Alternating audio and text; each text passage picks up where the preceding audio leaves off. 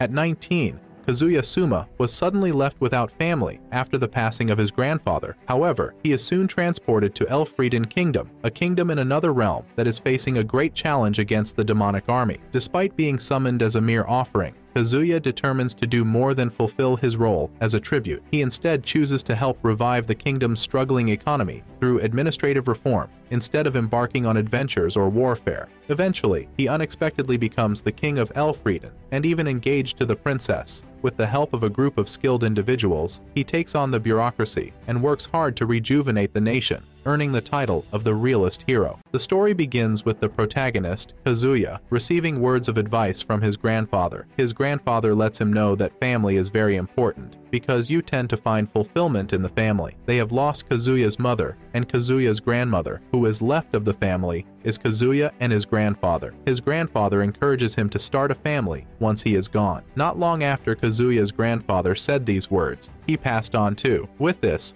only Kazuya is left in the family. Elsewhere, in the world of fantasy, a kingdom is going through a hard time. They decide that the only solution they have is to summon a hero that would help them. They prepare everything they need to carry out the summoning ritual. Kazuya is in the library, studying when a portal opens and transports him to the world of fantasy. He finds himself staring at some priests who could not believe that the summoning ritual actually worked. Kazuya is taken to the king. The king thanks him for answering their call, but Kazuya protests and says he was brought here without his permission. Kazuya tells the king that he is ready to hear what he has to say before losing his temper. The king explains to him that the world is a supercontinent called Landia. The continent is home to many races including humans, elves, dwarves, and dragonutes. There are several diverse countries on the continent. 10 years ago, a rift known as the Demon Realm appeared in the continent's northern part. Monsters trooped out and caused chaos in the northern region. The closest to the Demon Realm is the Grand Chaos Empire. Together, various nations supported them to assemble a strike force and mounted an invasion against the Demon Realm. However, the invasion failed, and this caused the nations the bulk of their military resources. The nations no longer have the strength to repel the demon's forces, and this has led to the demon occupying a third of the continent. After bringing Kazuya up to speed about what happened, Kazuya is informed that they are supposed to send payments to the Grand Chaos Empire for support against their fight against the Demon Realm. However, they are poor at the moment, and there is even a shortage of food in the country. They decided to summon a hero, whom they will send to the Empire as their payment. Lest I forget, the name of the kingdom that summoned Kazuya is called the Elfrieden Kingdom, and the name of the king is Albert Elfrieden. Kazuya then asks the king who a hero is. The Prime Minister, Marx, answers that a hero is someone who will lead the revolution into a new age. Kazuya cannot believe what his ears are hearing or what his eyes are seeing. He thought about escaping, but realizes that it will be a grave mistake if they catch him. Moreover, how does he even want to escape and return back to Japan without their help? Kazuya then asks them if they are able to summon heroes frequently, but they say no. The last time they summoned a hero was 500 years ago. Upon hearing this, Kazuya makes them realize that he is the country's trump card, and they would not want to throw him away just like that. He offers to help them review the country's finances and build up national strength. After days of consecutive meetings and planning with Kazuya, the king calls for a conference. Albert informs everyone that he is hereby abdicating the throne for Kazuya. He is also engaging his daughter, Licia, with Kazuya. Everyone, including Kazuya, was surprised when the king announced this. The news is then passed to the other dukedoms that the transfer of power has taken effect immediately. Upon hearing this, Licia leaves the army and rushes home immediately to challenge her parents for not consulting her before announcing her engagement. Licia also believes that the throne was usurped, but her father assures her that it was of his own free will. Albert tells Licia to go and see Kazuya, so that they can discuss their engagement further. Licia finds Kazuya in his office where he is busy going through a bulk load of paperwork. After a short discussion, Kazuya tells Licia that he doesn't have the intention of keeping the throne. His aim is to work for a few years and step down. He also tells Licia that she is free to cancel their engagement. To make things interesting, Kazuya says he has secured the funding that they need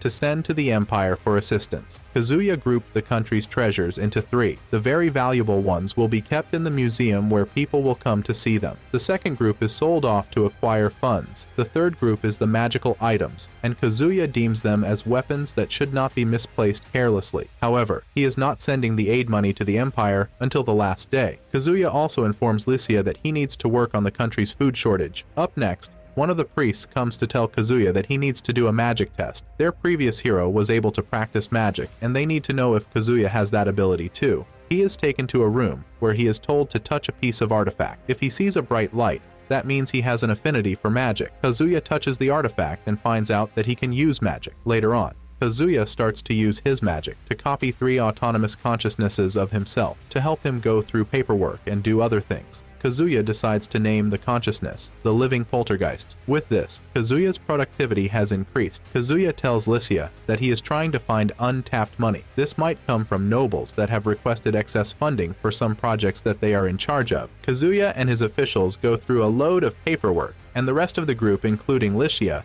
gets exhausted and sleeps. The following morning, Licia wakes up to Kazuya petting her head while she sleeps. Kazuya tells Licia that he is all done with his current task. He asks if Licia will go home by now, but she says no. She urges Kazuya to try and get some rest since he didn't sleep over the night. Kazuya says he plans to get a lot of sleep later, but there is something that he needs to attend to. He asks Licia to follow him because there is something he needs to show her. The duo gets on a horse and starts riding to some place known only to Kazuya. On their way, Licia asks if Kazuya has anyone that might be missing him in his past lives, but he says no. Licia stylishly asks if Kazuya has a girlfriend also, but he says no. Kazuya says he is not in a hurry to return because there is no one waiting for him back home. Shortly afterward, they get to a cotton field. Kazuya then tells Licia that the inedible field is the reason for the shortage of food in the country. The country has gone more into commercial crops than crops that will provide food. The county has done this because of the money they get from exporting cotton, that they have abandoned the primary crops to plant for food. The country started having a financial crisis when other countries also joined in producing commercial crops. This has reduced the demand for cotton from Elfrieden. Elfrieden no longer has the capacity to keep importing food crops, and this is what has caused the food shortage and financial instability in the country. Licia is ashamed of herself for not knowing something like this, but Kazuya tells her not to be harsh on herself. Kazuya tells Licia that she will one day be in charge of the country after he leaves. This is the reason. He is showing her everything she needs to know to run the country smoothly. Up next, Kazuya and Licia are seen eating in the same hall with other castle workers and guards. Kazuya lets Licia know that the country cannot afford extravagant meals at the moment. He also tells Licia that they will soon start agricultural reforms to boost the kingdom's economy and tackle food shortage. While they are eating, the captain of the royal guard, Sir Ludwin Arx, passes by and Licia introduces him to Kazuya. Arx asks Kazuya if the reforms are going smoothly, but he says no. Kazuya says all the officials he is working with are currently old. He needs a young and vibrant retainer to assist him. Licia suggests that Kazuya makes use of the Crystal Cast to recruit a retainer. The Crystal Cast is a holographic projector that allows the citizens to watch an event happening in the palace. Kazuya then uses the Crystal Cast to send a message to all the citizens and tribes in the kingdom. He tells them that he needs anyone who is talented to work with him as his retainer. He urges them not to think any of their talents are useless. After hearing this, some of the citizens prepare themselves to go to the capital and show the king what they are capable of. Later on, it is revealed that the people of the fantasy world do not understand Japanese, but Kazuya understands their language because he has the knowledge imbibed in him during the summoning ritual. Up next, Licia is reminiscing in her room about everything Kazuya told her. She is troubled that Kazuya is willing to end the engagement if she agrees to it. Kazuya also has a plan to return to Japan once he is done. Licia starts thinking of starting a family with Kazuya to hold him down and prevent him from going back to Japan. Licia has come to the realization that no one is more capable of leading the county than Kazuya. Shortly afterward, Licia's maid comes in to tell her that the king is hosting a ceremony to honor those who are outstanding among those he recruited. Among the plenty that volunteered, a few have been selected, and the king will be receiving them today. Soon afterward, the ceremony begins, and the event is also broadcasted throughout the kingdom using the Crystal Cast. The first candidate to be presented to the king is Lady Aisha Udgard, a dark elf of the sacred forest. Kazuya makes use of the living poltergeist to quickly read about the elves. The elves are known for their military prowess, and Aisha is their best. Aisha lets the king know that she does not respect him yet. She then puts forward the problem they are facing in their forest. They are facing a crisis of tree thinning. and a lack of new growth. Kazuya explains to her that the older trees is the reason new trees are growing. Their crowns have overshadowed the younger trees. Kazuya advises they should try and get rid of the old tree to leave room for the new ones. Upon hearing this, Aisha bows down and pledges her loyalty to Kazuya. She lets him know that she is ready to do anything that he commands of her, because he is blessed with a great knowledge. Next to come forward is Lady Juna Doma. Juna is blessed with beauty and a good singing voice. Kazuya then asks her to sing a beautiful song for the people to hear. Kazuya plays a tune for her with his mobile phone. After hearing the tune, Juna sings a heartwarming song that everyone including Kazuya enjoys. After Juna, Sir Poncho Panacotta of Pada Village is called to the throne. Poncho is a fat man who has the alleged gift of gluttony. He is said to have tasted all the foods in the kingdom.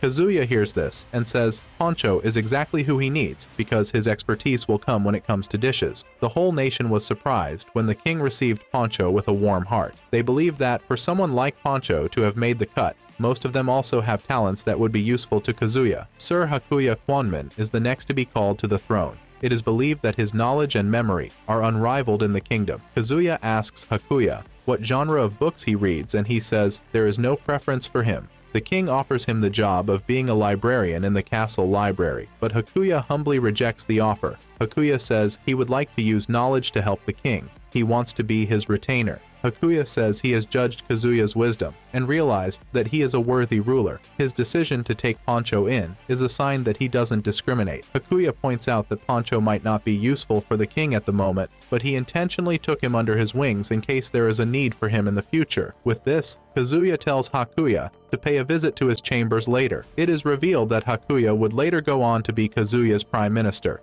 He will be termed the Prime Minister in Black. Finally, Lady Tomo Inui of the Mystic Wolves is called upon. She has the ability to understand beasts and animals. The animals also understand her too. Kazuya learns that there are no mystic wolves living in the kingdom, and there is a possibility that she is a refugee. The king says he is willing to keep to his promise of hearing everything that the candidates have to offer. Tomoe then calls the king closer and says something in his ear. The king looks a little scared, but doesn't show it when he hears what Tomoe has to say. After the event, Kazuya takes Tomoe to his office to see her. He asks his officials if they heard what Tomoe said to him, but they said no. This made Kazuya relax that no one could have heard the conversation through the crystal cast too. Kazuya reveals that Tomoe spoke to a demon and it understood her. Tomoe describes the demon and says it has the face of a dog. She says the dog looked like a scout from the demon lord's army. Tomoe was picking vegetables in the forest when she came across the demon. The demon told her to run away from the area because she is in danger. Upon hearing this, the king says Tomoe's talent can help them a lot. This can change the relations between humans and demons. However, they need to be very careful so that other nations do not hear of this. They might rally up to come against them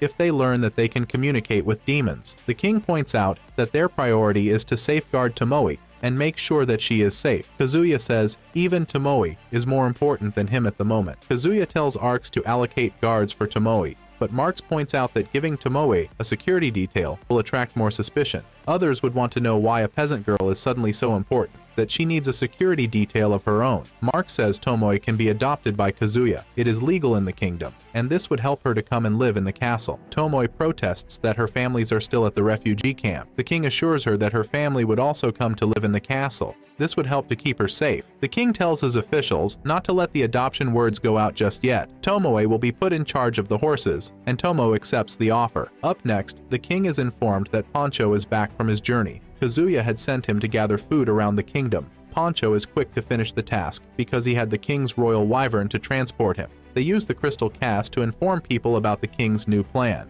Kazuya apologizes for the shortage of food happening in the kingdom and says plans are already underway to make things easier. However, there is now a temporary solution to make things easier. They have gathered food all over, food that they might not be accustomed to yet. Kazuya will now show them how to make some of the dishes. He started with the seafoods and showed the people how to prepare them. He adds that a panel of judges has been arranged to taste the food and see if they are edible. While preparing the food, the judges are already captivated by the smell of the food. After he is done preparing the food, the judges have a taste of it and immediately declare it edible and delicious to eat. The people start talking about how to make the sea creatures that they have caught into delicious meals just like the one Kazuya just prepared. Kazuya also brings out tree roots and starts to prepare them. He added salt, sugar, and other ingredients to make the roots very delicious. Poncho then reveals a dish of bean-boiled giant locusts. The judges have a taste of this too, and can't seem to get enough of it. Next up on the meal set is the slime dish. Poncho explains how he managed to come about getting a firm slime carcass without it turning to liquid. The slime had to be hit with a stick to kill the nucleus within it. This way, the slime loses its liquidity over time and grows firm. You can then cut it up to the sizes that you want. Poncho cuts the slime into noodle sizes and starts to boil it. He added several seasonings to make it more edible. After he is done, even the king is reluctant to have a taste. However, he finally tastes the slime noodles and realizes that it is even better than expected. With this, all other judges also have a taste of it. The judges all agree that the dish is perfect in every way. With this, they end the cooking episode with the king. The citizens are informed to make a request if they want another episode. A week later, Marx asks to see the king in the throne room. Accompanying Marx is Hakuya. Marx informs the king that since he was working for the former king who abdicated the throne, it feels right for him to resign also. He offers Hakuya to be his replacement because Hakuya is very knowledgeable, and he believes that Hakuya will serve the king well. Marx says the king can still hold off on his retirement benefits since the kingdom's finances are strained at the moment. The king agrees to the deal and says Hakuya's appointment will be announced later. Now that Hakuya is set to be the next prime minister, he suggests that Kazuya take some time off. Kazuya already looks exhausted already, and some time off will benefit him. Kazuya refuses and says there are still loads of things to attend to concerning the kingdom's affairs. Hakuya then suggests that Kazuya take the day off. He can go on a date with Lucia and increase the bond together. Hakuya says the king should Aisha follow them to provide security for them. Kazuya finally agrees to this and says he can still cope with just a day. After the meeting, Kazuya finds Licia and Aisha having a training session. The duo turns out to be formidable warriors, and with the fighting skills he is witnessing, he fears that the duo will destroy the castle if they continue. He quickly announces his presence and stops the duo from continuing their training session. He reveals his intention to go on a date with Licia and Aisha, being their escort. Kazuya tells the duo that they need to go out under different identities because he doesn't want the people to know who is in their midst. Moments later, the trio comes out dressed like military academy students. This will help them conceal their identities and blend into the environment much better. Kazuya also tells them to call him by his second name and not address him formally. They soon get to the castle town and start having a tour of the area. They soon get hungry, and Kazuya suggests that they visit the cafe where Juna works so that they can get something to eat. Upon getting to the cafe,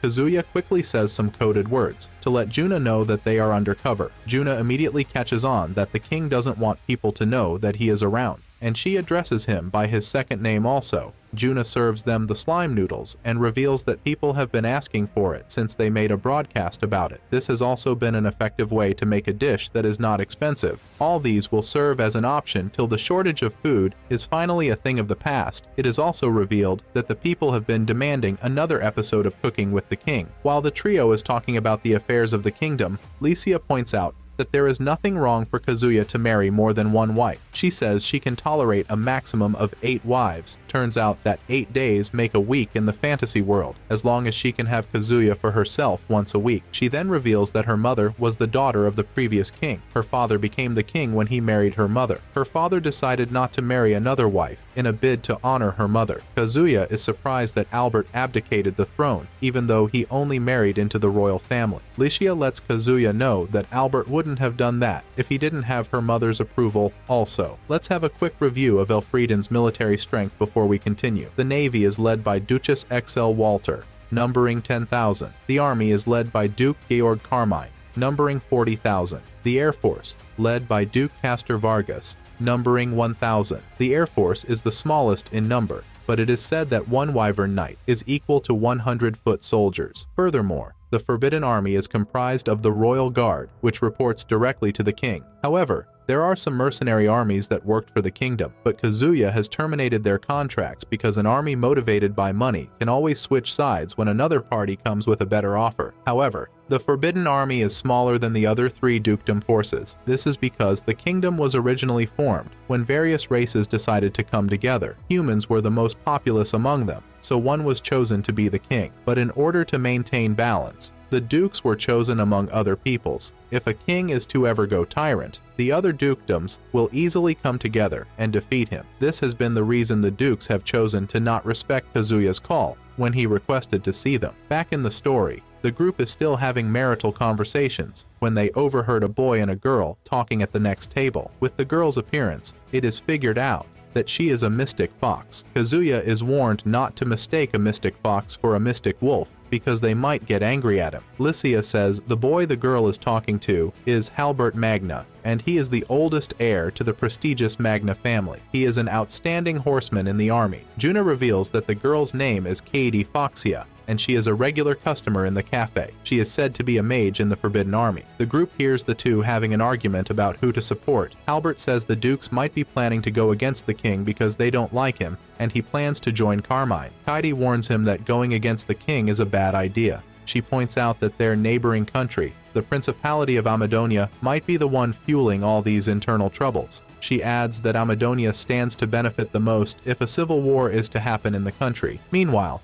Hakuya has already briefed Kazuya about the situations of their surrounding nations and those that might want to exploit them. Hakuya already told Kazuya that Amadonia is likely the one to want their downfall. Amadonia already took some of their lands some time back. Their best chance is to turn the dukes against the king so that an internal war can break out. This will help them to invade easily and claim more land for themselves. Hearing Kaede scold Halbert interests Kazuya, and he moves closer to the duo. Kaede immediately recognizes the king, and fear grips her that Halbert will be arrested. The duo is invited to the palace, where Kaede reveals everything going on. She begs the king to forgive Halbert because he is still young and doesn't know what is right from wrong. He only wants to prove himself. Kaede informs the king that she and Halbert are childhood friends. Kazuya then advises Halbert not to go against his friend. If war should break out, Halbert will be forced to fight Kaede. This is because Kaede is in the Forbidden Army, while Halbert is in the army. Kazuya lets Halbert know that his friend might be in danger if a war breaks out. After hearing all these, Halbert starts to think about the decision he has made. After the meeting with the two friends,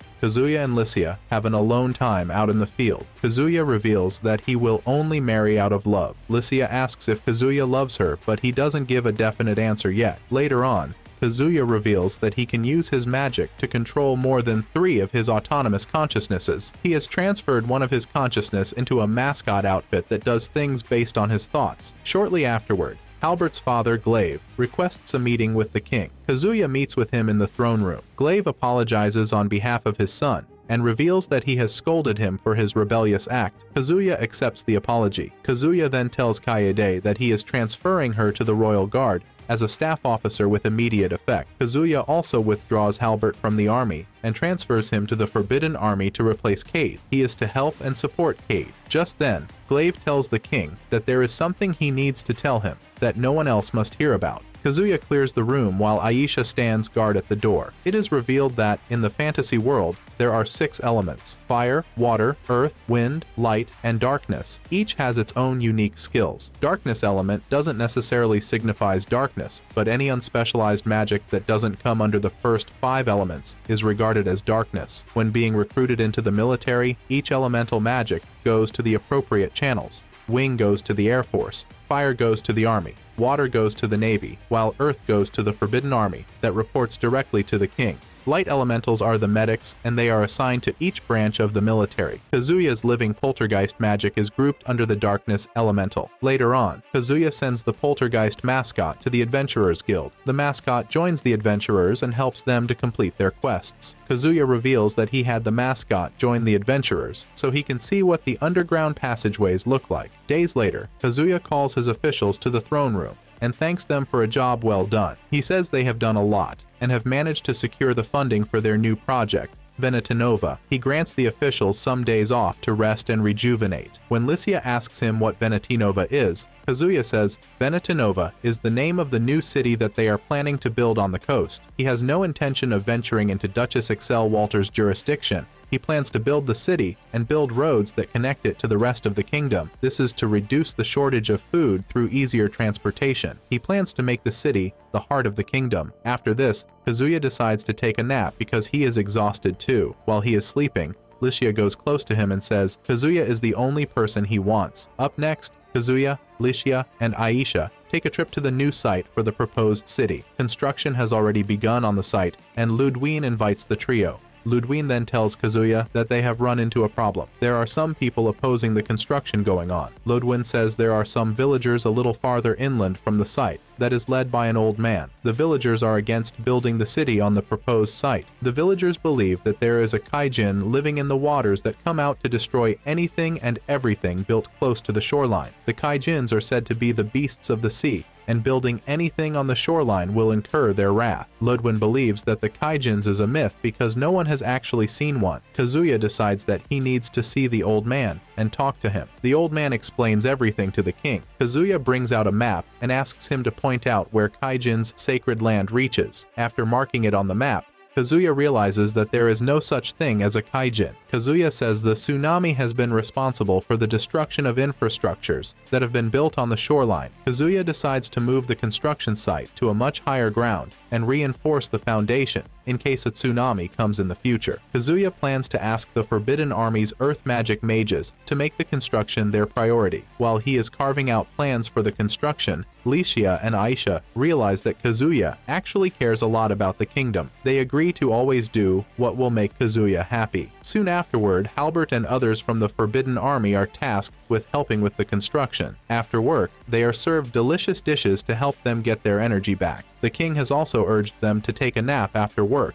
to help them replenish their energy easily. Kazuya visits the construction site. Halbert greets him formally, but Kazuya reprimands him. Kazuya says Halbert should call him by his name and take away the formal greetings. Kazuya has been looking for someone of his age to talk to freely, and now he has Halbert. Roads are already being constructed from the site that will link to other towns. They are using concrete to make the roads so that they will last much longer. Later on, Kazuya reveals that a special type of tree called the warding tree has been planted around the area to limit the interaction of wild animals. This will prevent wild animals from storming into people's farms and eating their crops. Just then, a messenger bird arrives to give Aisha a message. Aisha reads the note and gets heartbroken. She reveals that a landslide has happened in her home forest and it has swallowed up half of the village. It is also reported that many people are missing because of the disaster. Immediately, Kazuya tells Kaede to mobilize the Forbidden Army men that are working on the roads for a rescue mission. He tells Licia to go to the capital and come to the village with relief supplies. It is going to take at least half a day to get to the home forest, even with a fast horse. Kazuya needed something to transport him and the Forbidden Army to the village quickly. He knows that Licia will arrive later than them,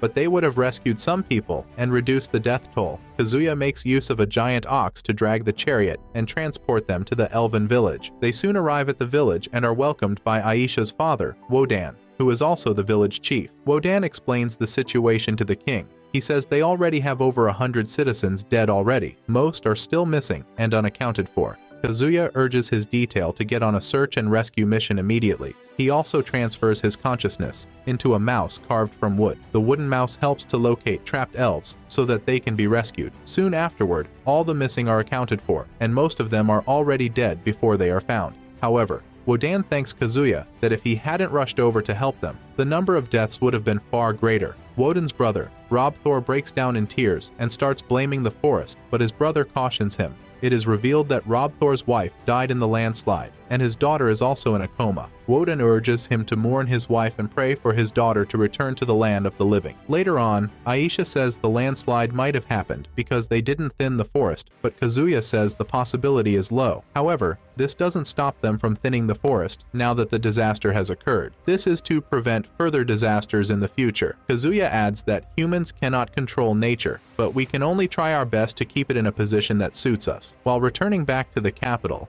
Kazuya laments inside the carriage. He says the disaster was his fault. A ruler's job is to prevent disasters like this, and he failed. He points out that he had been so focused on the food shortage that he didn't bother to take a look at other sectors. Kazuya plans to position medical reliefs in all corners of the kingdom in case of something like this. The medics would come in handy and help to rescue people a lot faster. Up next, Juna receives information that Kazuya is not getting enough sleep and decides to visit him in his chambers. Kazuya accepts that he is tired and exhausted, but can't sleep because there are still lots of things that he needs to attend to. Juna makes him lie on the bed and pets him to sleep. As he sleeps, Juna assures him that she will always be there to conceal his weakness. Elsewhere, Carmine, Walter, and Vargas are having a meeting about whether to support the king or not. Carmine puts it out that he will never support Kazuya because he has the belief that he is not up to the task of ruling the kingdom. He adds that Kazuya must have tricked Albert into abdicating the throne for him. Walter tries to talk sense into the other two dukes that the neighboring countries might use this to invade their lands. Carmine is angry that since Kazuya came to power, he has gotten rid of all the corrupt ministers and officials. Carmine is confident that once they have the support of such officials, they are bound to win against Kazuya. Castor Vargas also supports Carmine and reveals his interest in getting Kazuya off the throne and reinstating Albert. Castor's daughter, Carla, enters the room and reveals that she is ready to support any decision her father makes. She believes that her friend, Lycia, is also under Kazuya's spell. Now in the capital of Amadonia, known as Van, their ruler, Gaius, has gotten reports that Carmine is ready to take a stand against the king. This excites him and puts out his plan to invade once the civil war starts. He has plans to reclaim the land that he says once belonged to Amadonia. He also mocks Carmine for getting old because he should have seen through his plan if he was still in his prime. On the other hand, Gaius's daughter, Roroa, has no interest in politics or anything that goes on in the kingdom. However, she secretly keeps a tab on each kingdom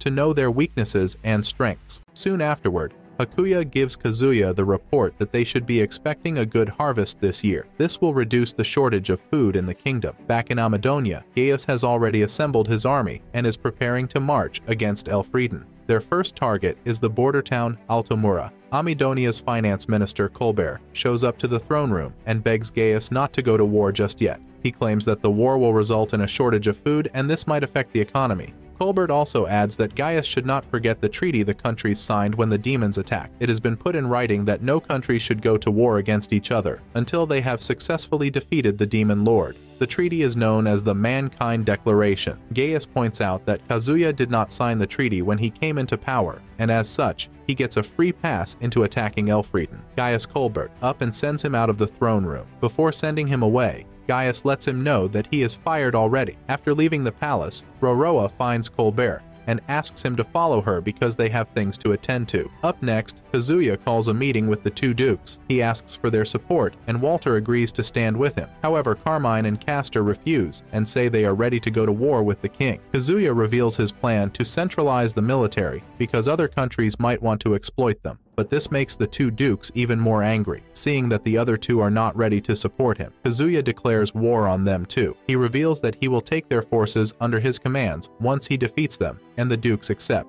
After Castor and Carmine have left the meeting, it is revealed that Juna is Walter's granddaughter, and she was the one who convinced Walter into supporting Kazuya. Kazuya assures her that the new city he is building will not affect Lagoon City. Lagoon City will still be the kingdom's naval port. Veneta Nova will be just a distribution center and a tourist attraction center. Soon afterward, reports soon reach Kazuya that Gaius has mobilized his army of 30,000 and has started to march against Elfrieden. Gaius and his army make it to Altamura, but one of the town's representatives, West, comes outside to meet Gaius. He begs Gaius not to invade the town just yet, and gives him little time to convince everyone in the town to surrender. He says there is still division in the town, whether to surrender or not. Gaius's son, Julius, lets his father know that it will be best for the town to surrender on their own. This will prevent casualties on their front and preserve the full strength of their army. Gaius agrees to this and gives the representative time to convince his kinsman. On the other hand, the Forbidden Army has erected a fort close to Carmine's territory and is engaging Carmine's army. The army brings out cannon to break down the fort,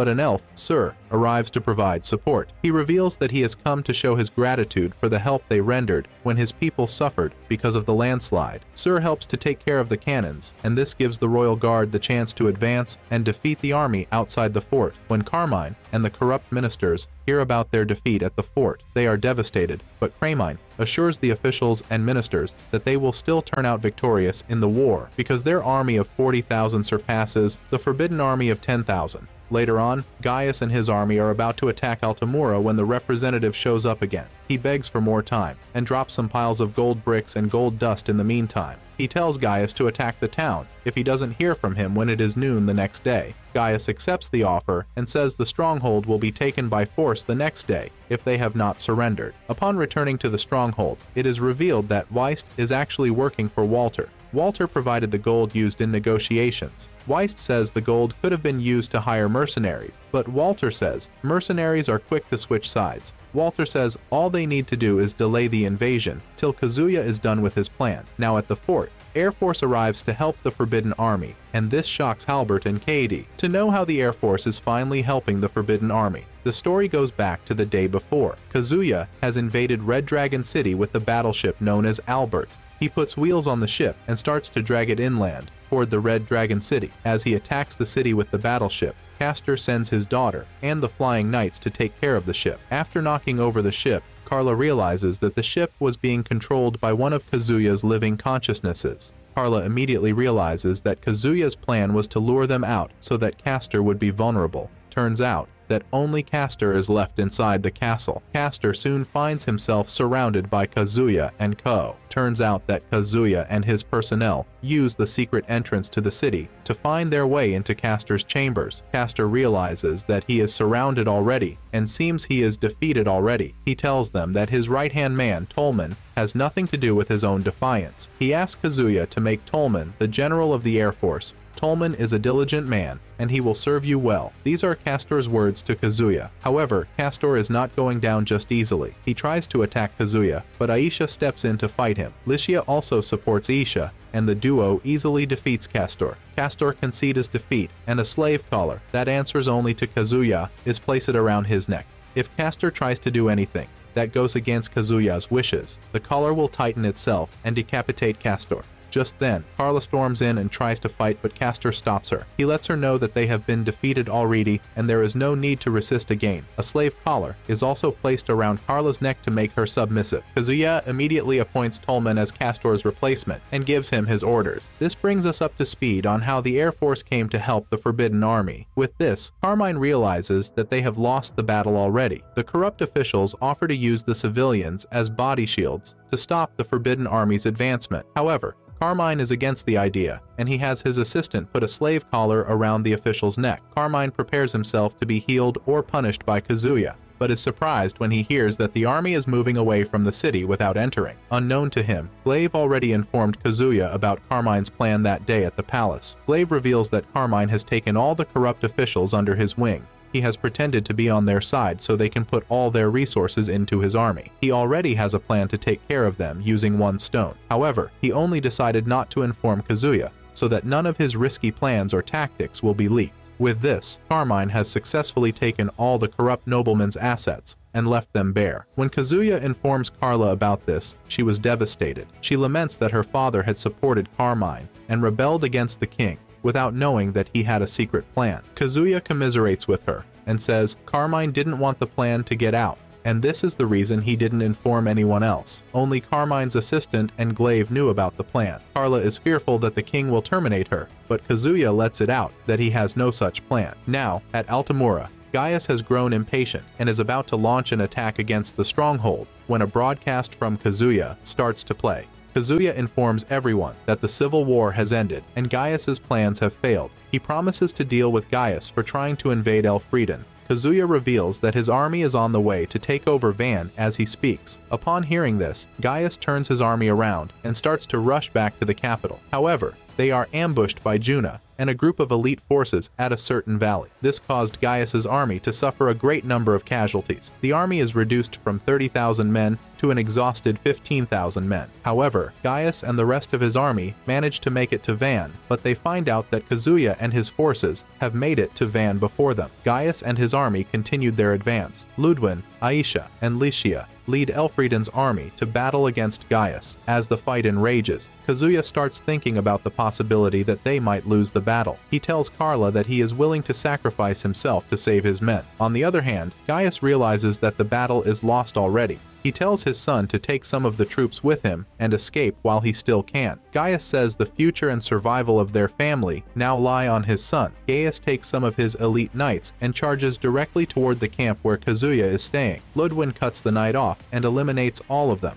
He then finds out that Gaius is not among them. Meanwhile, Gaius has secretly sneaked into the camp to kill Kazuya. but he is met with resistance when Carla shows up. Kazuya uses his created mascot to help Carla defeat Gaius after an intense battle. Kazuya accepts that Gaius fought like a brave man, and his name will be remembered in history. With this, Elfrieden wins the battle. Roroa receives the report that her father is dead and sheds sorrowful tears. Up next, Kazuya takes charge of the capital and informs his officials that they are not aiming to conquer all of Amidonia. They just need to occupy Van, which is the capital. After making a full assessment of Amidonia's resources, Kazuya realizes that they are somewhat wealthy. He aims to sell all their military assets to raise funds. He also makes plans to bring in food from Elfrieden in case a shortage of food arises. Kazuya also tells his friends not to celebrate just yet because the Empire will want to go against them. Even though Amidonia started the war, the Empire would still want to punish Elfrieden for her participation. Kazuya notices that the people living in the city feel indifferent toward him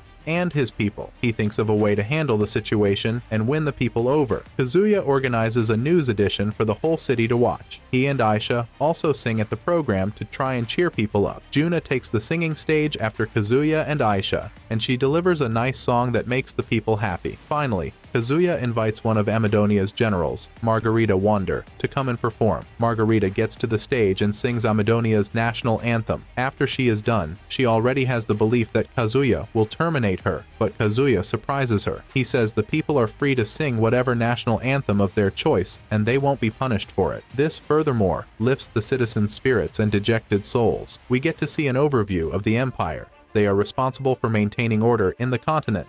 The ruler of the Empire is Maria Euphoria, and she is known as the Saint of the Empire. Maria's sister, Jian, enters her sister's chambers to inform her that she is ready to depart to Van. They needed to make a stand even though Amidonia was in the wrong. She is going there to negotiate the return of Van back to Amidonia. Now that the citizens of Van are in high spirits, everything has gone back to normal. Roroa visits the city and realizes that everyone is going about their business. The people are happy because they now have freedom and taxes have been cut down. Roroa tells Colbert that it will be hard for anyone to come and turn the people against Kazuya. They will revolt against anyone that tries it because they are already used to the comfortable life Kazuya has given them. However, Roroa still has the intention of punishing Kazuya for his father's death. Later on, Kazuya is informed that an army of 50,000 is already coming from the Empire. It might take long for the army to arrive, but the advance team consisting of Jin will get there earlier than the main army. Kazuya tells his officials to keep him updated about the Empire. Shortly afterward,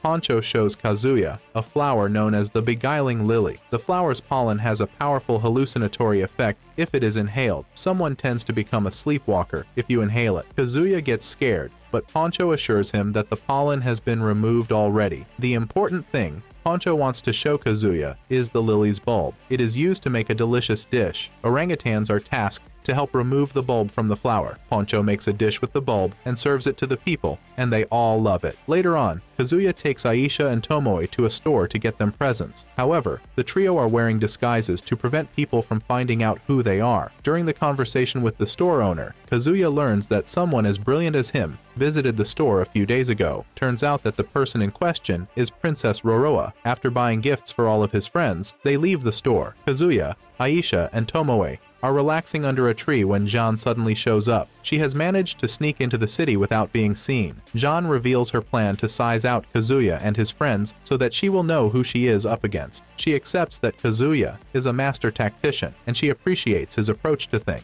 Jean says her sister would have loved to meet Kazuya. Kazuya also returns the flattery and apologizes for not signing the Mankind Declaration, even though the Empire's aim is to keep the continent safe. After a brief conversation, Kazuya lets Jana know that he is not ready to hand over Van. Jana realizes that Kazuya is stubborn and reveals that everything will have to end in a negotiation. As Jean leaves, Kazuya thinks to himself that he needs to be well prepared because the coming negotiations might be difficult. Upon getting home, Kazuya gives everyone what he has bought for them. Licia is happy to see the expensive necklace that Kazuya bought for her. Kazuya makes a determination within himself to protect those he loves and continue to move the kingdom forward. The epic battle between the kingdoms of Elfrieden and the Principality of Amidonia had come to an end. A time of peace is here, but there is every possibility that it won't last long. This is because the army of the Grand Chaos Empire, the greatest power in the continent, is about to make its way into Van, which is currently occupied by Kazuya Suma and the Kingdom of Elfrieden. In Elfrieden, we see Albert and his wife, Alicia, talking about handing over the throne to Kazuya as one of their best decisions. Kazuya had made a lot of changes since he assumed power, and even their daughter, Lucia, is happy.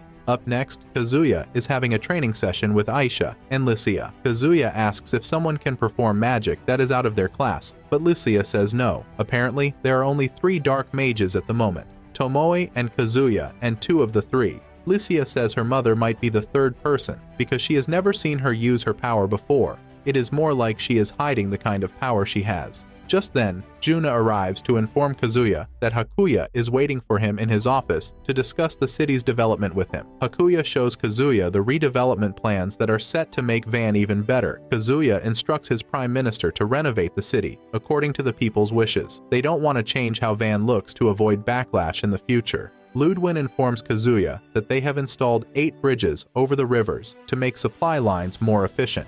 Kazuya tells him to engrave their names on the bridges in case they later return Van to Julius. The bridges should be named Kazuya Suma Bridge, Licia Bridge, Albert Bridge, Hakuya Bridge, Ludwin Bridge, Poncho Bridge, Aisha Bridge, and Juna Bridge. These names are to be engraved on the railings of the bridge. Kazuya does this to rub more salt on Julius's wounds in case the city goes back to him. Destroying the bridge by Julius would definitely come with some revolt among the people, and he won't want this. Moments later, Hakuya informs Kazuya that Jean and Prince Julius have arrived for their diplomatic meeting. Kazuya welcomes the duo into the throne room, thus signaling the start of their meeting. Julius demands that Van be returned to them because Elfrieden is currently violating the Mankind Declaration. Kazuya cuts him off and reminds him that Amadonia was the first to invade, and now that they have lost the war, Julius runs over to the Empire for help. Kazuya demands that Julius apologizes before even continuing with the meeting. Julius reluctantly apologizes, and Kazuya lets it out that he has no intention of giving Van back to Amadonia. Julius cries out that he is trying to liberate his people, but Kazuya asks if he sees any of the citizens complaining. Julius is dumbstruck because the citizens even have life more convenient for them under Kazuya than it was under Gaius. Hakuya shows Jian a list of noblemen that were manipulated by Amadonia to incite an insurrection. Kazuya lets Jean know that Amadonia was the first to break the treaty, and now Julius is crying because he and his father lost the war. Kazuya then asks Julius to leave the room while he and Jean continue the negotiations. Once Julius is gone, Jean and Kazuya formally introduce each other again. Turns out that Jean and Licia know each other. They once met when they were kids at a political conference. Later on, the chief maid, Serena, enters to inform Kazuya that she is preparing a banquet for Julius already. This will keep him busy while Kazuya and Jean conclude all negotiations. Under the Mankind Declaration, the first article states that changes in borders among mankind due to military action are not recognized. Amadonia signed the treaty, but Elfrieden did not. Now that Amadonia has lost its capital, they have gone to appeal to the Empire for help. Kazuya and other Elfrieden officials sit down with Gina to discuss where they at. Before proceeding with the meeting, Gina lets out a piece of sensitive information. She says monsters' meat is sweet. The monsters trooping out from the Demon Lord's domain have sometimes been killed by the Empire and cooked for food. Gina says the meat is edible and delicious to eat. With this, Kazuya concludes that demons might be superior to monsters. Demons definitely do not see monsters as their equals. Kazuya says this might be like the situation of humans and animals. The monsters are the animals in the Demon Lord's domain. However, Kazuya says words of, "This must not be out because humans might not see other beastmen like the mystic wolves as their equals again. Humans who have the intention of wiping out such species would not hesitate to start attacking them." After the officials agree that no word of it will come out, they decide to continue their meeting. Kazuya tells Jean that he can't accept the Empire's request to return Van because this might urge other nations to try invading each other too. Jean points out that if Kazuya continues to resist, she will have no choice but to report to military action. With the number of forces Jean has under her control, she could easily wipe out both Amadonia and Elfrieden without stress. Kazuya then reveals that his objective is to stop Amadonia from interfering with their affairs again. At the same time, Kazuya wants to make them pay for invading them. Genie then asks if Kazuya will return to the city if Amadonia pays for reparations. Kazuya agrees that Van would be returned if Amadonia pays for reparations. Hakuya tries to object to the decision. He says Van is liable to generate more wealth over time than receiving a one-time payment. Kazuya explains to Hakuya that the decision is not bad. The Empire would have achieved their just cause in seeing that Van is returned to Amadonia. Other non-member nations would see this as a warning not to invade any country, because they will be made to pay reparations. Kazuya then insists the payments be made in imperial currency. Jin then asks Kazuya why he did not sign the Mankind Declaration. Because Kazuya doesn't want to lie, he chose not to give a definite answer to the question. Kazuya then proposes a bilateral alliance between Elfrieden and the Empire. However, the alliance will be a secret to everyone else. Kazuya says the alliance will act as an avenue for Elfrieden to help sustain the Eastern Front. Their task will be to repel any monster forces that will be aiming to push from the Eastern Front. Gina wonders how the alliance will be of benefit to Elfrieden. Kazuya says the only benefit they will gain is the trust of the Empire. Another issue is communication. Since the Empire is far apart from the Elfrieden Kingdom, Gina says it will be an issue to communicate easily. Kazuya lets Gina know that he already has a solution for that. He presents Gina with a simple receiver. This will allow them to communicate much more easily, even with the distance. Jin is in awe of how creative Kazuya is. Jin is so excited and begs Kazuya to come to the Empire. Jin assures Kazuya that he will be given the rank of Prime Minister at least. Hell, he can even marry Maria and become the Emperor. Alicia gets defensive when she hears this, but Kazuya calms her down. Kazuya humbly rejects Jin's offer and says the Elfrieden Kingdom needs him also. To seal their alliance, Kazuya says both countries will build embassies in each other's country. A specific number of ambassadors will also be appointed to make things much easier. With this, the two parties conclude their meeting. After leaving the state office, the parties step outside for fresh air. Jin then reveals a secret. She says they do not understand the language which the demons are speaking. However, there has been one consistent word that all the demons they have encountered usually say. The Empire's researchers have concluded that this word might be the demon's lord's name. Jin says the word is Divalroy, the demon lord. Divalroy is what the Empire is calling the ruler of the demons. Upon hearing this name, Kazuya feels light-heated because the name sounds familiar to him. Licia takes Kazuya to his room with the thought that he is suffering from exhaustion. The following day, Julius is informed of the agreed decision between Jin and Kazuya. When he heard that he would pay for reparations, he was furious. Hakuya informs him that Elfrieden will collect 2 years' worth of Amadonia's annual budget as reparations. This is a good tactic to make sure that Amadonia doesn't have enough funding to even start building his military strength, not to talk about going to war. However, the reparations can be paid over the course of 10 years. Julius starts lashing out, but Jane says he has no choice unless he wants the Empire to withdraw their intervention. As collateral, Elfrieden will be taken Amadonia's gemstone cast with them. Also, all the books in the castle's library will be taken until all the payments are made. During their conversation, Julius asks if Roroa is amongst Elfrieden's captives. Kazuya is surprised because he doesn't know anyone as Roroa. Julius reveals that her sister is Roroa, and she has been missing. Kazuya assures Julius that Roroa escaped with some officials before the city was taken. Licia points out that Julius might be watching out for a succession dispute, and that is his reason for asking about Roroa. Kazuya is surprised because if he was the one, his only objectives would be how to take care of her only sister and not worry about her becoming the ruler. After all the demands have been made, the three parties sign it into a document. Shortly afterward, Kazuya and his entourage pack things up and start to leave the city. The whole city is thrown into mourning as Kazuya and his party departs. Kazuya points out that the people are worried that they will have to go back to their old ways once Julius assumes the throne. The freedom they had under Elfrieden will no longer be there, and they might also fall under a heavy tax reform. Elsewhere, Jin also makes it back to the Empire, and her sister couldn't wait to hear everything about Kazuya. Jin tells her about the alliance Kazuya proposed, and Maria accepts. Maria says Kazuya is living up to the hero that would bring about the new age through revolution,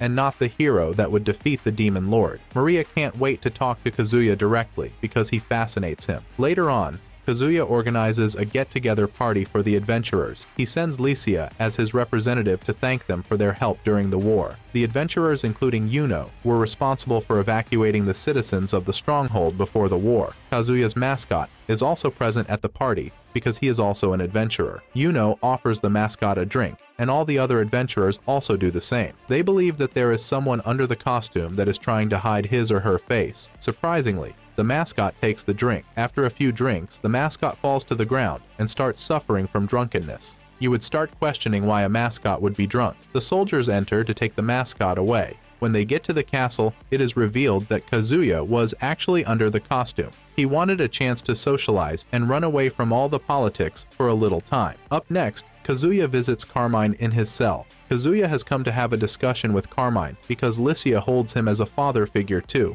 Kazuya thanks him for the plan he had to get rid of the corrupt nobles. However, Kazuya is trying to find a way that Carmine would not suffer the same fate as the nobles. Carmine insists that he should be executed alongside the corrupt nobles, because if his plan is made public, it might become a problem in the future. Kazuya is angry and aggrieved at the same time that Carmine is willing to take the secret to his grave. Kazuya says it is hard enough on him already. He had to execute the corrupt nobles, but Carmine is now insisting that he dies also. Carmine informs Kazuya that he already had everything planned out from the offset. He is willing to die looking like a traitor and having his name tarnished, as long as his plan works and the corrupt nobles are dealt with. Kazuya then asks Carmine if he came up with the plan all by himself. Kazuya believes that Carmine is sacrificing himself for Elfriden's royal family, but Carmine refuses to give an answer to Kazuya's question. When the time comes, they will tell you themselves. These are Carmine's words to Kazuya. To make things easy on Carmine, Kazuya decides to give him a poisoned wine instead of a public execution. Kazuya also tells Carmine that his subordinates, including his assistant Beowulf, have requested to meet the same fate as Carmine. Carmine thanks Kazuya for his generosity. He urges him to take care of Licia very well. Carmine drinks the wine and passes on peacefully.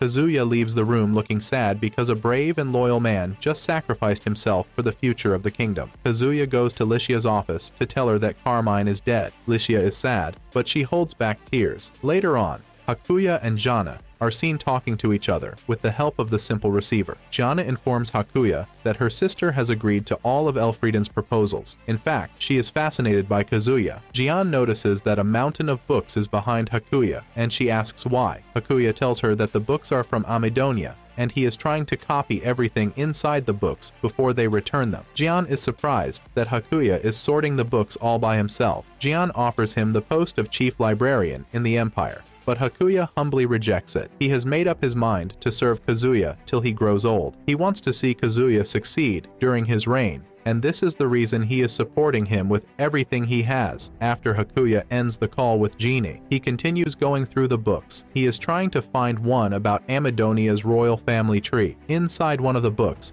he sees an image drawn by Roroa, although he doesn't know that Roroa is the one that drew the image. It is quite obvious because the image in the book is the same gesture that Roroa usually makes with her eye. Meanwhile, Roroa and Colbert are having a conversation. Colbert says Roroa can't go outside now until everything settles down. Soon afterward, Kazuya organizes a ceremony where he grants his loyal servants rewards. He gives Glaive authority over the city of Randall, which was formerly under Carmine. He is also tasked with a portion of the army until it is reorganized into the kingdom's defense force. Aisha is granted the rank of the king's personal guardian. Woden is called forward to ask for anything he wants because he provided reinforcement during the war, even though his village was still suffering from a disaster. Woden asks that Kazuya take his daughter as his second queen. Everyone is surprised, and Kazuya himself is also surprised. Licia urges him to accept the deal because she is fine with it. Kazuya then agrees to take Aisha as his second queen. When Juna is called forward to be rewarded, Excel steps in to say a few words. She begs the king to take Juna as his wife, also because Juna cares for him and she wants him. The king says he can't accept it for now.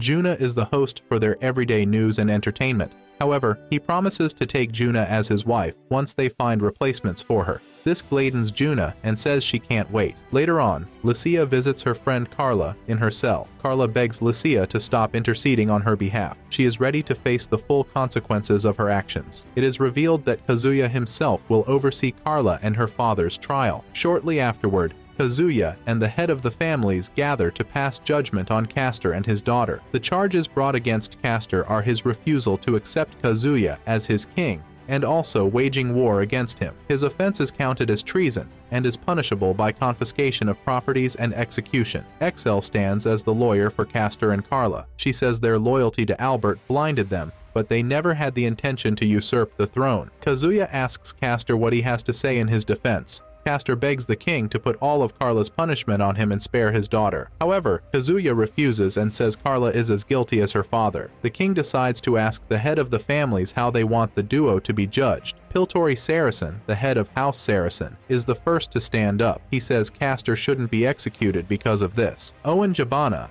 head of the House of Jabana, also stands up to support Piltori. Owen says Castor has served the kingdom over the past couple of centuries, and he can still serve the kingdom for some centuries to come. Castor has already lost his status and honor, and there is no need for him and his daughter to be executed anymore. Hakuya puts it out that what Owen and Piltori are fighting for is to forgive traitors. Owen says Castor has been around for a very long time, and no one has the same experience as him in the kingdom. It would be unwise to execute him just like that. The king then asks what the rest of the family's heat has to say. The rest of them all agree that Castor and his daughter be executed for their crime. With this, Kazuya orders that they should be killed. You would think he meant for Castor and his daughter to be killed, but that's not the case. His orders were to actually kill all the rest of the family heads that have supported the death punishment for Castor. An intelligence unit called the Black Cats, under the leadership of Kagetora, which reports directly to the king, was tasked to eliminate the nobles right there in the throne room. Kazuya tells the unit to contact the Forbidden Army troops that are standing outside the noblemen's houses to seize the evidence. Owen and Piltori are confused and demand to know what is happening.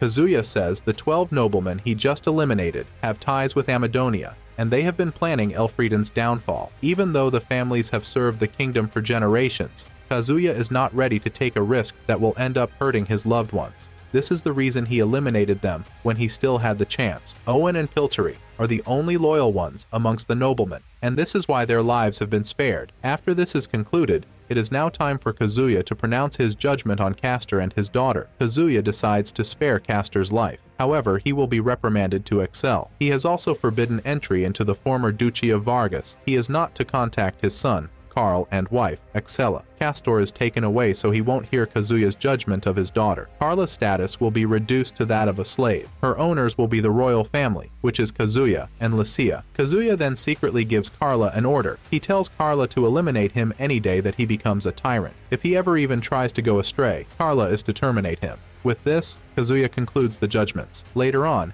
Aisha and Lucia go to Kazuya's chambers to make him feel better. Kazuya is feeling lots of pressure because this is the first time to give an execution order. His two wives comfort him and make him feel much better. Elsewhere, Roroa is cooking up a secret plan with Colbert and Sebastian. Up next, Ludwin enters Kazuya's chambers to inform him that an acquaintance of his, known as the Mad Scientist, just did something crazy. Kazuya and Lucia follow Ludwin to where his acquaintance Genia is. They get to the middle of the forest. Ludwin takes them to a dungeon entrance that looks like a garage door. Ludwin says beneath the entrance is a research facility that is owned by the Maxwell family. Ludwin uses the entrance bell to inform Genia of his arrival so she can open the door. They get to the lower level, which is Genia's laboratory. Genia formally welcomes and greets the king and his fiancée. Licia reveals that she was once a mage in the Forbidden Army, but she was kicked out after an incident. Genia had made arrowheads loaded with seeds for fast-growing plants so that wherever there was a war, there would be lots of greenery. This means tree planting during wartime. However, she added enchanted light magic to the seeds to accelerate the plant's growth. She was kicked off the army when the arrows she fired into the training ground suddenly erupts into trees that covered the whole area. Genia reveals that her family has been conducting research for years now. They have started to get a vague glimpse of something. Genia calls it a natural law that is separate from magic. She says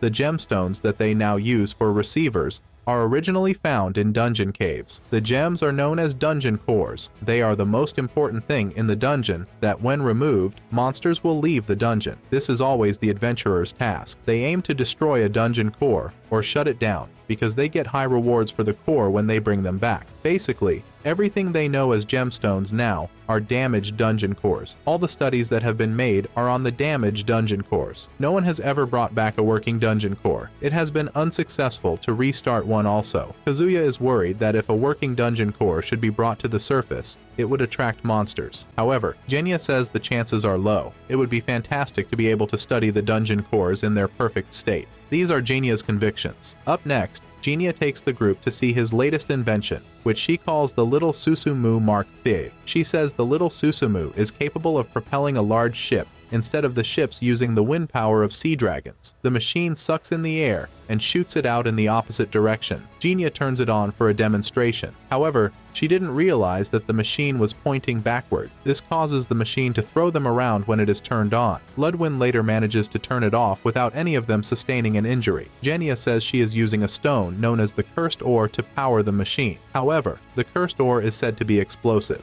Genya reveals that the Cursed Ore serves as a storage device for magic. Kazuya realizes that the ore is like a rechargeable battery. With this technology, the kingdom could make a giant leap forward. There is also a vein of the ore running under the kingdom. Kazuya realizes that it might turn into a resource war when other people find out about its usefulness. Not only can this technology make them the greatest superpower on the continent, but it can also destroy the kingdom. Kazuya figures out that Genya is now critical to the kingdom. He immediately proposes a marriage between her and Ludwin. The duo accepts the proposal, and Kazuya says the crown will pay for the wedding expenses. With this, Kazuya has successfully tied Genya to the kingdom. Ludwin later reveals that the crazy thing Genya did was that she stole dragon bones. It is revealed that the dragon bones were found during the beautification of the capital, Panam. Kazuya asks Genya what she wanted with the bones and why she stole them. Genya shows them a mechanical dragon he built from the dragon bones. She says she has not been able to get it to work. Kazuya transfers one of the living poltergeists inside the dragon, and it starts to move. However, Ludwin and Lycia caution him that other countries might be wary if they find out that Elfrieden has a working mechanical dragon that can be armed. Kazuya realizes this and powers down the machine.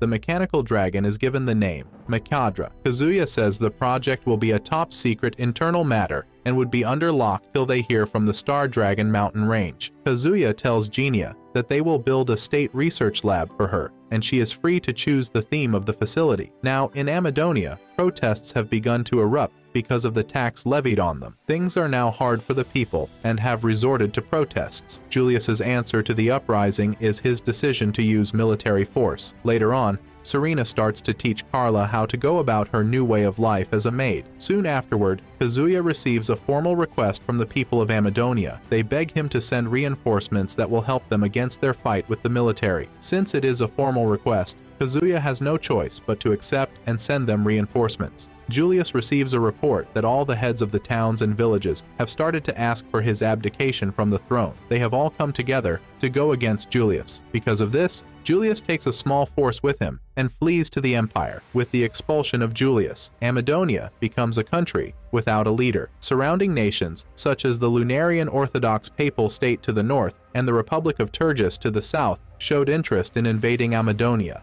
However, the mercenary state Zem to the west is staying neutral. However, they sent mercenaries to the two countries for support. The Lunarian Papal State is home to the Lunarian Orthodox Church, which worships the moon's supreme being, Lunaria. The leadership of the nation is presided over by the Pope. Lunarians dispatched soldiers to the Amadonia borders when the rebellion started. On the other hand, the Republic of Turgis was a bitterly cold land. The land is usually covered in ice and snow. To them, Amadonia is ripped for invasion, but they have faced resistance from aged General Hermann. However, there is no telling how long that would last. With this, Amadonia is now in a precarious position. Later on, Kazuya receives a request from the noblemen in Amadonia. They want Elfrieden to annex all of Amadonia. It is better to be united under Elfrieden than to be divided and conquered. Kazuya says there are upsides to annexing Amadonia, such as an increase in military strength and increase in resources. However, the downside is the increase in population. Kazuya points out that Elfrieden just solved her own food crisis.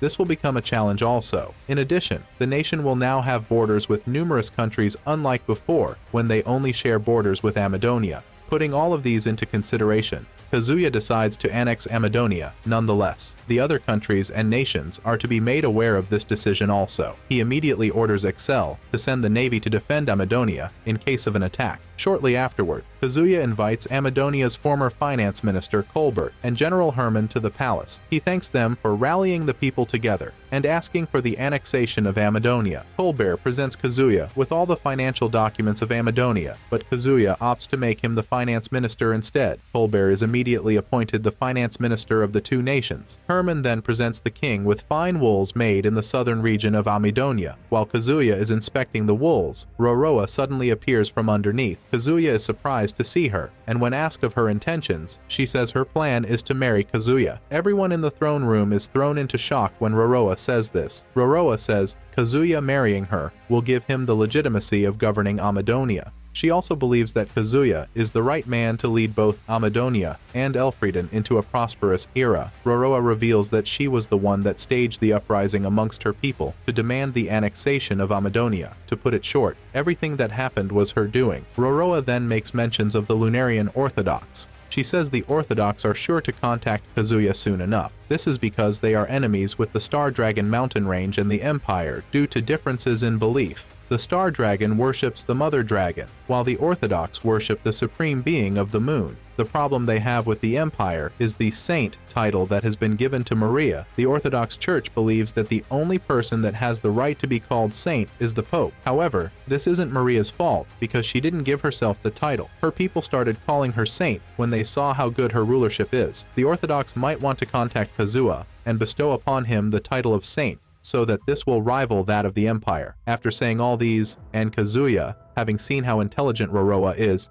he accepts to marry her. However, he sought consent from Lycia, Aisha, and Juna before making his decision. Roroa immediately tells Kazuya some of the ways he can make the economy grow, like putting commercials on the daily news and entertainment programs. So, the engagement of Kazuya and Roroa was announced to the whole kingdom. With this annexation, the two kingdoms come together to form a united kingdom of Elfrieden and Amadonia. The new kingdom is otherwise known as the Kingdom of Fredonia. Later on, Kazuya has a gemstone conference with Maria. He explained why Elfrieden had to annex Amadonia after the last arrangement made by the Empire. Maria recognizes and says she sees no fault in what Kazuya did, and this must have been one of the reasons Elfrieden didn't sign the Mankind Declaration in the first place. However, she tells Kazuya not to forget that their real enemy is the Demon Lord and the nations need to come together to defeat him for the survival of mankind. Kazuya also makes mentions of the Lunarian Orthodox and assures Maria that he has no interest in their authority. He is not willing to accept any offer that they bring to him. With this, the duo hopes that their friendship continues forever and they say goodbye to each other. The following morning, Lycia and Aisha find Roroa in bed with Kazuya. They get jealous, but Kazuya says she must have slept in bed with him the night before because they were both exhausted. He assured the duo that nothing happened. Later on, Lycia asks Kazuya when he wants to start trying for a baby, and Kazuya says soon enough. Up next, Kazuya points out that they need more educated personnel if they are to run the country smoothly. The narrator let us know that slavery is still being practiced on the continent, but the slave masters are mandated to take care of their slaves. However, there are some that are still violating the rule, and even go to the extent of working their slaves to death. The story takes us to a slave trader by the name of Ginger Camus. Camus' grandpa just died, and all the slaves have fallen to her care. It will be her choice whether to continue taking care of them or sell them off. One of the slaves, Sandria, stands up to beg Camus. She says all the slaves are grieving the death of her grandfather because he always took care of them, unlike other slave traders. Sandria reveals that Camus' grandfather had said beforehand that Camus would not want to take over his trade. This is true because Camus believes that she can just sell off the slaves and start another business. Sandria begs Camus to at least find a slave trader that will be good for them. With this, Camus promises to take care of them till she can find reputable slave traders that will not maltreat them. She will personally scrutinize them to know the kind of person they are. Later on, Camus buys the slaves new clothes and wares. She then takes them to school to learn basic arithmetics and writing. Her aim is to teach the slaves how to read and write so that they can attract better buyers. However, Sandria reveals that she always knew how to read and write.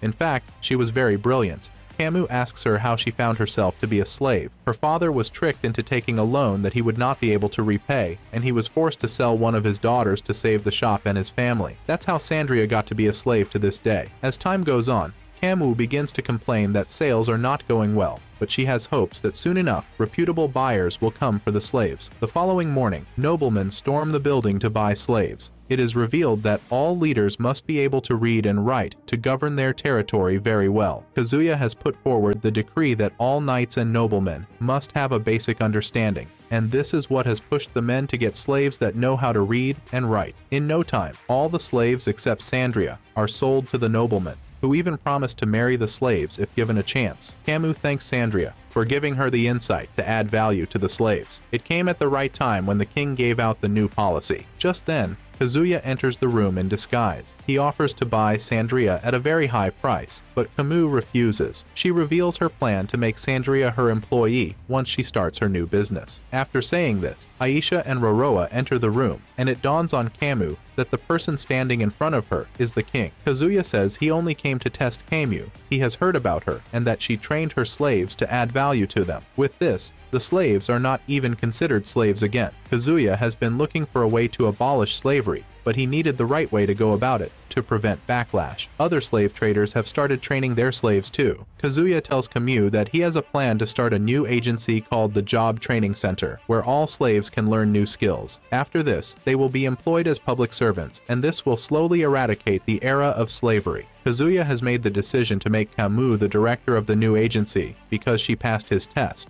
Up next, Kazuya decides to visit the old slums. He is escorted by Owen, Lycia, and Carla. Kazuya reveals that he has already had the old slums renovated. All illegal activities have been cleared off the neighborhood. Kazuya makes mention of the fact that magic has made people take their minds off the dangerous pathogens that are harmful to them. However, there are pathogens that magic cannot take care of, and this would lead to the death of anyone infected. The problem now is to get people to acknowledge that there are pathogens that they can't see. Kazuya says there is a tribe of people in the kingdom that knows about the existence of germs and microorganisms. The tribe is known as the Third Eye People. The tribe has agreed to work with Kazuya, and this comes as a surprise to Lycia because the tribe is known to shun other tribes. With their third eye, they can tell if something is hygienic or not. Because of their cleanliness, they have decided to do away with other tribes. However, Kazuya has made plans with them to develop antibiotics that will help in fighting infections. Just then, one of the third people, Hilda Norg, shows up. She starts to disinfect the whole area,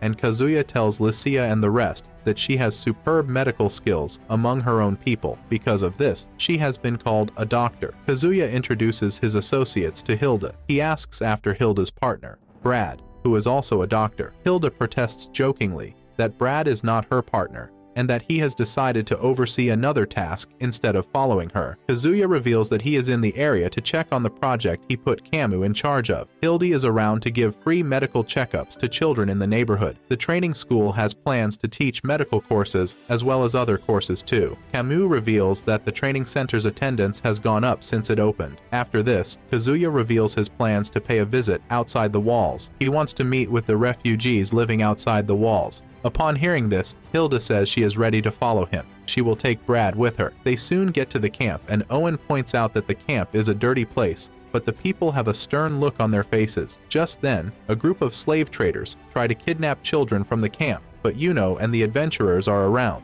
They halted the operation, and Kazuya's associates also lent out a helping hand. Kazuya even took down one of the slave traders by himself. While the people are celebrating with the adventurers, Kazuya and his associates sneak past them to see the refugees' chief. Kazuya's plan is to solve the refugee problem. Refugees are one of the difficult problems facing society. Persecution and strife are part of the many reasons why these people have fled the land of their birth. They run to other countries in order to survive, some on foot, others by boat. Here in the kingdom of Freedonia, the problem is also the same. The refugee camp, located away from the walls of the royal capital of Parnam, is home to just under 1,000 people. Humans, elves, beastmen, dwarves, and all sorts of people are gathered at the camp. Most of them are driven away from their lands by the expansion of the Demon Lord's domain. However, the refugees living in Freedonia are fortunate. Other refugees in other nations have been forced to do hard labor. They have been employed as cheap laborers and even exploited like slaves. Now that domestic affairs have been resolved,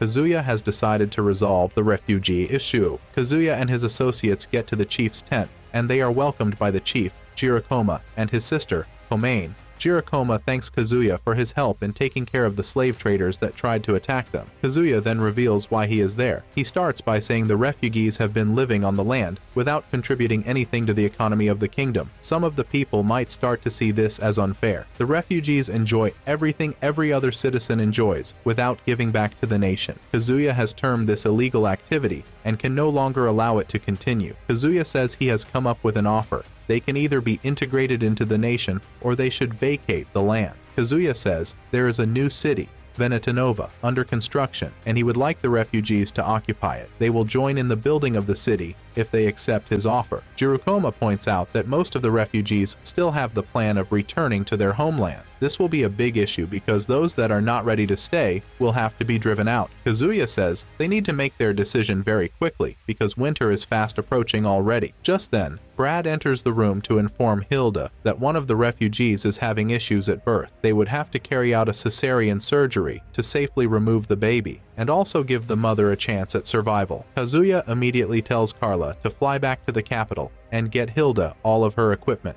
Kazuya also orders that water be boiled so that it can serve as a mode of sterilization for everything they plan to use. With this, Kazuya says it will be a new dawn for the people because the child will know nothing of the people's past suffering. Moments later, they receive information that the child is a baby boy. Jiraiya then tells Kazuya that he will now be entrusting the leadership of the people to his sister. He plans to follow the people that are not to settle in the land back to their homelands. Hopefully, they will retake their homelands from the Demon Lord's domain one day. They will join hands with other nations to further the demons. After this, Kazuya goes inside to the baby's mother. The mother gives Kazuya the opportunity to name the baby. Kazuya names him Fuku, which translates to happiness in Japanese. Licia uses this medium to ask Kazuya when they will start making their own babies too, but he says he needs more time. Up next, Excel gathers Kazuya's 4 finances for marital education. She needs to teach the girls how to properly behave and also make them understand each other very well to prevent a succession crisis in the future. Excel had already conducted a private class with Kazuya before gathering the girls. After his session with the king, she had a mage put an illusion spell on him so he can divulge everything he feels about his finances.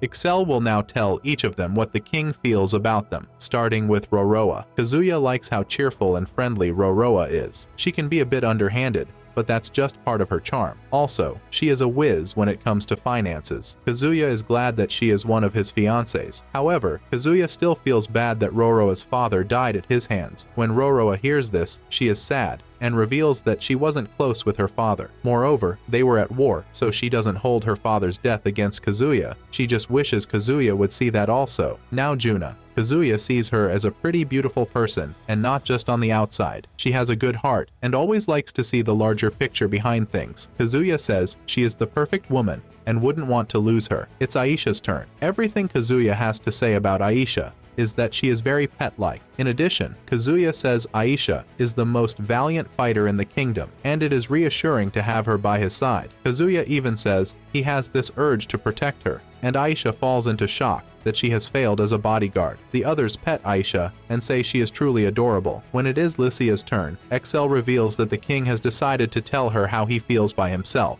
After this, Excel decides to teach the girls various ways how to treat the king much better. Now in the Grand Chaos Empire, Jean and Maria are also having a plan to socialize slaves just like Fredonia has done. Back in Fredonia, Hakuya and Kazuya are thinking about jobs to give to the refugees that have started to move to Venetonova. Most of them are hunters, and there is no place to hunt the Gulf City. Just then, Poncho enters to inform the king that he has finally made the perfect sauce for flour-based dishes. With this sauce, they can now make different dishes that go with it. Kazuya and Hakuya decide to turn over the production of the sauce to Venetonova. This will also serve as job employment for the unemployed refugees. Later on, Kazuya and Licia are having an alone time when Carla enters to inform Kazuya that Albert wants to see him. Albert has also asked that Kazuya come alone. Soon afterward, Kazuya makes his way to Albert and Elisha's chambers. Albert congratulates Kazuya on winning the war and also on the annexation of Amadonia. Kazuya has done all of these in under just 8 months of his reign. He was made king in April, and now it's December.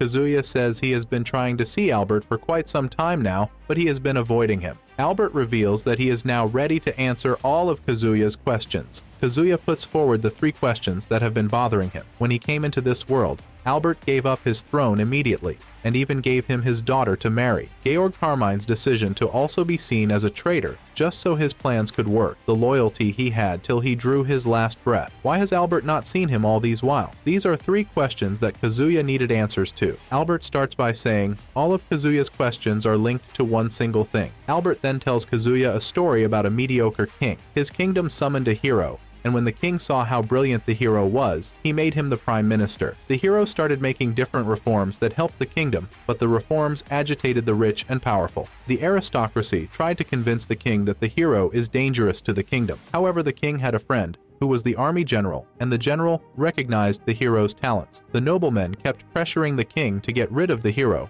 and alas, the king removed the hero as his prime minister. The hero then takes shelter in the city, where the army general had his castle. The king did this to at least keep the kingdom from being divided. However, that same year, a neighboring country that has always borne a grudge attacked the kingdom. The army general sent his forces to confront the enemy troops. That was when the problem started. As if they were anticipating this, the aristocrats' forces staged a revolt, and the army had to fight on 2 fronts. After a fierce battle, the general was slain, and the castle fell. The hero also perished in the conflict. It doesn't take long before the enemy forces surrounded the capital, and the king realized that he had brought this upon himself. When Albert said all this, Kazuya was surprised because the way he narrated was like he was there. Albert then tells Kazuya that he was shown what would happen. Turns out that Elisha's dark magic ability is to transfer memories to people in the past. When the capital was falling, the king's wife used her ability to transfer the warning to their past selves, and this was how Albert got to know what would happen. Basically what happened was a time leap. Albert then says he told Carmine about it, and he supported him without a doubt. With this, the king has given an answer to all of Kazuya's questions. Kazuya then asks if Lycia was in the castle when it fell. Albert reveals that Lycia was angry that he had fired the hero, and he went to find him in Randell Castle. When the aristocrats' forces attacked, she and the hero must have perished during the conflict. It also turns out that Kazuya never got to recruit all the people that are now very close to him in that timeline. He is able to do so in this timeline because of his engagement to Lycia. His engagement to Lycia gave him the right to use the gemstone cast, and this is how everything started turning around.